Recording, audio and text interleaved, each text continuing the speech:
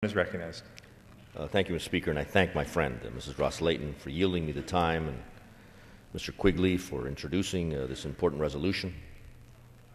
The Community of Democracies, a global intergovernmental coalition of over 100 democratic states, has proven its support for the promotion of democracy and civil society over the decade since its founding. I'd like to take this opportunity to highlight, as Mrs. Ross-Layton appropriately mentioned before, the leadership of the Republic of Lithuania, which took over the presidency of the Community of Democracies in July 2009.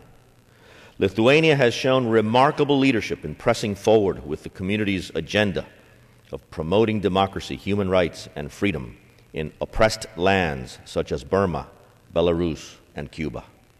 Under the guidance of Ambassador Žygimantas Pavilionis, Chief Coordinator of Lithuania's presidency of the Community of Democracies, the community created a parliamentary forum in March of this year. I've been impressed by Ambassador Pavilionis' exceptional leadership and commitment to strengthening the role of the Community of Democracies in fulfilling its mission of promoting democratic institutions and civil society. In March of this year, I was privileged to attend the convening meeting of the Parliamentary Forum of the Community of Democracies in Vilnius, Lithuania. At the first meeting of the Parliamentary Forum, Emanuelis Zingeris, chairman of the Foreign Affairs Committee of the Seimas, the Parliament of Lithuania, was elected as the first president of the Parliamentary Forum of the Community of Democracies.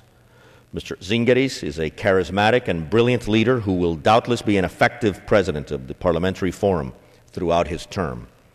Also at the Parliamentary Forum, I had the great honor of being elected one of the 7 vice presidents of the new entity, along with fellow vice presidents Michał Tomasz Kamiński, Polish member of the European Parliament and chairman of the European Conservatives and Reformists in the European Parliament, Michael Gahler, German member of the European Parliament of the group of the European People's Party, Alexander Vondra, a senator from the Czech Republic, Adriana González Carrillo, a senator of the Republic of Mexico, David Kilgore, former member of Parliament and well-known human rights activist in Canada, and David Bagdassi, Speaker of the Parliament of Georgia.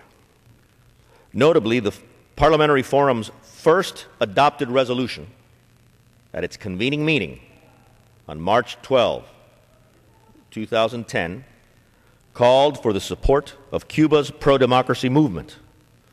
I have a copy of that resolution, Mr. Speaker, here. I would ask unanimous consent to insert it into the record. Without objection. And the Parliamentary Forum's international solidarity, as demonstrated by this resolution, a strong and very appropriate, well-written resolution that, for example, honors, and I read from it, Cuban pro-democracy fighters such as the martyr Orlando Zapata Tamayo, and expresses its admiration for the efforts of other heroes such as Guillermo Fariñas. This is a concrete, specific demonstration of genuine solidarity by the Parliamentary Forum of the Community of Democracies with the suffering people of Cuba and the freedom fighters who within Cuba are struggling to bring democracy and freedom to that land. Orlando Zapata Tamayo was assassinated by the Cuban dictatorship, and he died after over 80 days on hunger strike, protesting the tortures that he was continuously subjected to as a political prisoner. And Guillermo Fariñas is, as we speak, on a hunger strike in Cuba. This institution, the Parliamentary Forum of the Community of Democracies, expressed its solidarity with these human rights fighters and fighters for freedom, and in that way demonstrated its genuine commitment to furthering democratic institutions and assisting those who are fighting for freedom. The resolution today, Mr. Speaker, that will be passed by the Congress of the United States in support of commending the Community of Democracies on its 10th anniversary is timely. I wholeheartedly support it. I commend the Community of Democracies for 10 years of leadership, and I urge all of my colleagues to vote for this resolution. Again, thank you, Mr. Engel. Thank you, Mrs. Ross-Leighton. This is an important and timely resolution. These are friends of freedom that we're commending today, an institution that, as Mrs. Ross-Leighton pointed out, is not there for cocktail parties or press releases, and it doesn't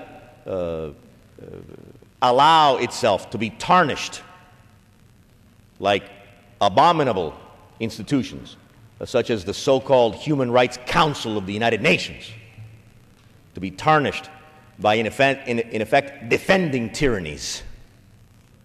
The Community of Democracies is that, a community of democracies that stands for and believes in freedom and democracy. That's why it's appropriate to commend them on their 10th anniversary.